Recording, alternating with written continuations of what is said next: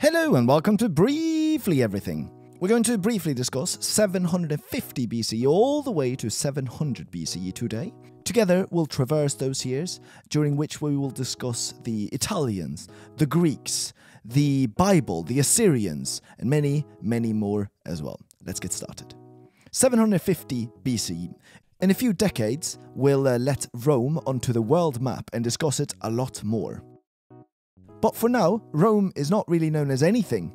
However, its neighbouring Etruscans were a lot more known in the early history books, and by this time, in 750 BCE, the Etruscans established Italy's first civilization, in the region between Arno here and the Tiber. This whole place here obviously wasn't called Italy just yet, but its area is now slowly making its presence onto the world map. Sometime during 750 BCE, it's hard to find sources on this, and it could even stretch as far back as 1400 BCE. So the math here might be wrong by a few 700 years, give or take. Sorry, it's not me, it's my research. And just quickly on that note, I spend a lot of time researching everything here. I'll give you ample resources and links to everything that I have made my findings through. Just so you know, so you can go and check it on your own before you criticize me, because there's a lot of that and it makes me feel bad. Okay, now let's move on. Delphi becomes known to the world by this time, with its ancient religious sanctuary dedicated to the Greek god Apollo. This is where you could find the Oracle of Delphi, if you've heard of it, which everyone in Greece made pilgrimages to for prophecies. The person people came to see was actually a priestess called Pythia, who drank a weird kind of cocktail with methane and other things and would then channel the gods and dish out their advice. Over the entrance to the temple at Delphi was a famous inscription, "Know thyself." It reminded visitors that man must never believe himself to be more than just mortal, mind you that, and that no one can escape his or her, to be PC here, destiny. Sort of how I feel after I eat Mexican food.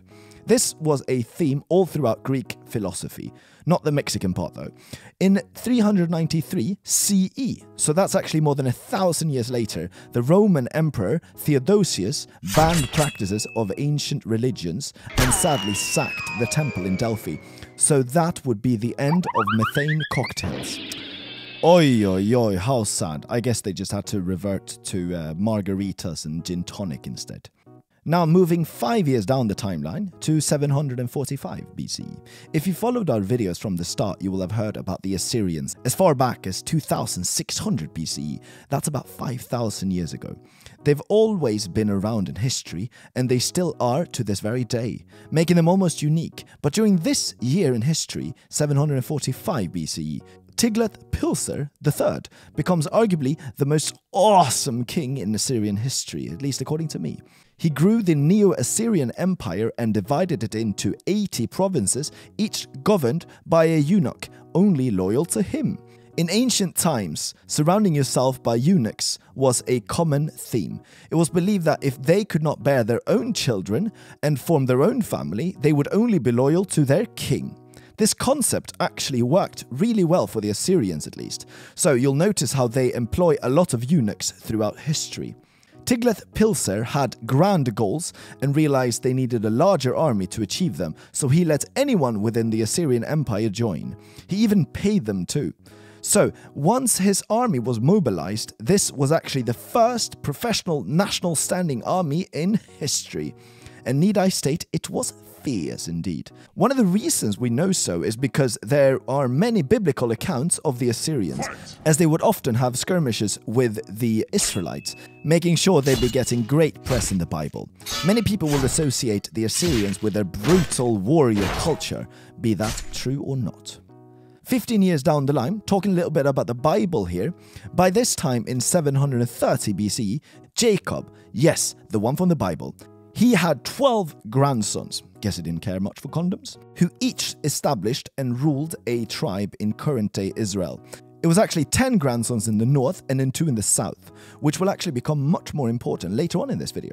The 10 grandsons in the north would constitute the kingdom of Israel, and the 2 in the south, run by Judah and Benjamin, we'll get back to these people as the Assyrians will unleash their might upon them in just 8 years from now. The Assyrians, as you will notice in a bit, will be a bit all over in this video. They'll be everywhere and anywhere. Needless to say, the Assyrians were indeed very dreaded at this time in history. And on that note, I'm happy to declare that we've made it halfway through this video. Well done, pat yourself on the shoulder, etc, etc. And during this intermission here, well, there's not time to go to the bathroom just yet, because I'd like to take a little off-course track here and tell you some fascinating facts that you might not have heard about the Bible. First of all, did you know that there are actually 31,173 verses in total in the Bible, depending on the translation, of course. And it's actually been translated into most languages that we speak on this earth. 1,548 to be exact. Learning the Bible is actually an awesome idea as well if you just want to go to karaoke a lot, because there's actually a total of 185 songs all throughout the Bible. Did you also know that the Bible actually never mentions that there were 3 wise men who went to see baby Jesus?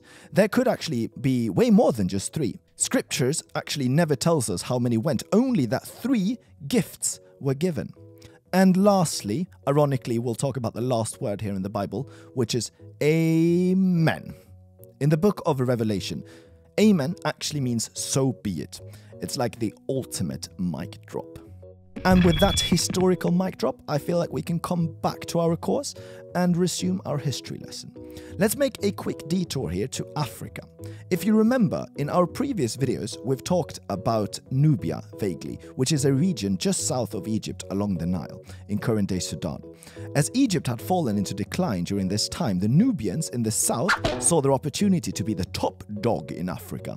So roughly 730 BCE, the Nubian king, Pai, successfully invaded and conquered Egypt, extending his control to the whole Nile Valley. Egypt, as you probably know, and as you definitely know if you've seen my previous videos, was one of the first ancient civilizations, and it was feared for thousands of years, but roughly around 1000 BCE, specifically as of 1178 BCE. They would take a backseat in history making, and this is just another reminder of that, now that they've lost their entire empire to the Nubians, and they're just puppets basically. Around this time, in the 7th century BCE, we start to hear of the Median language, spoken by people in present-day Iran, by people called the Medes. Until this point, they were not one people, but just scattered about tribes. The little we know about the Medes is written by its enemy, and it seems they were attacked by some concerned Assyrians and their aforementioned, first in history, professional national standing army. In order to withstand the attack from the Assyrians, all the Median tribes united under one king, Dioceus, in 728 BCE.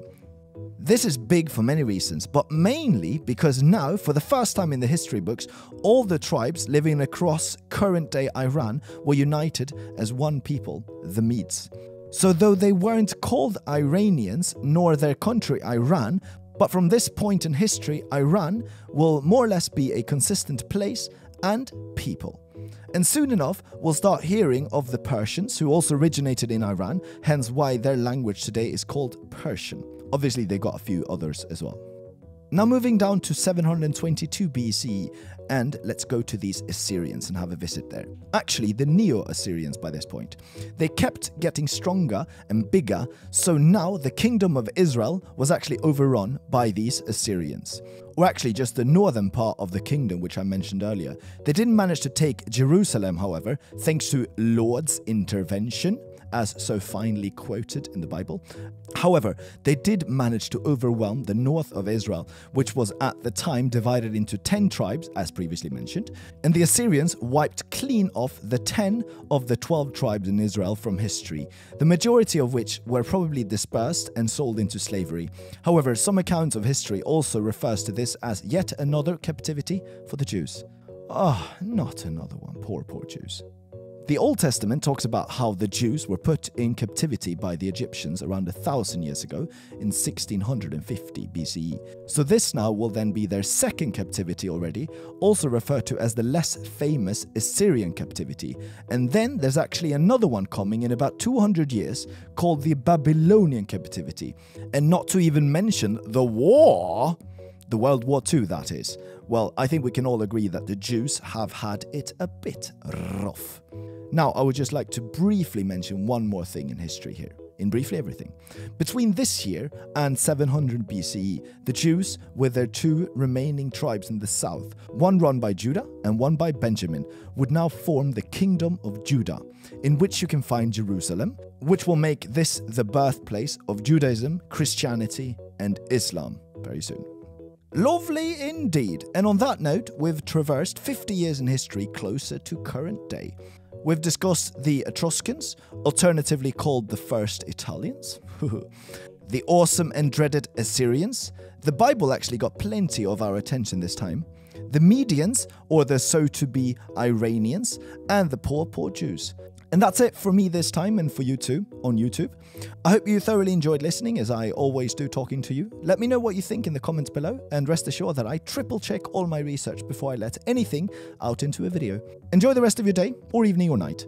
Amen.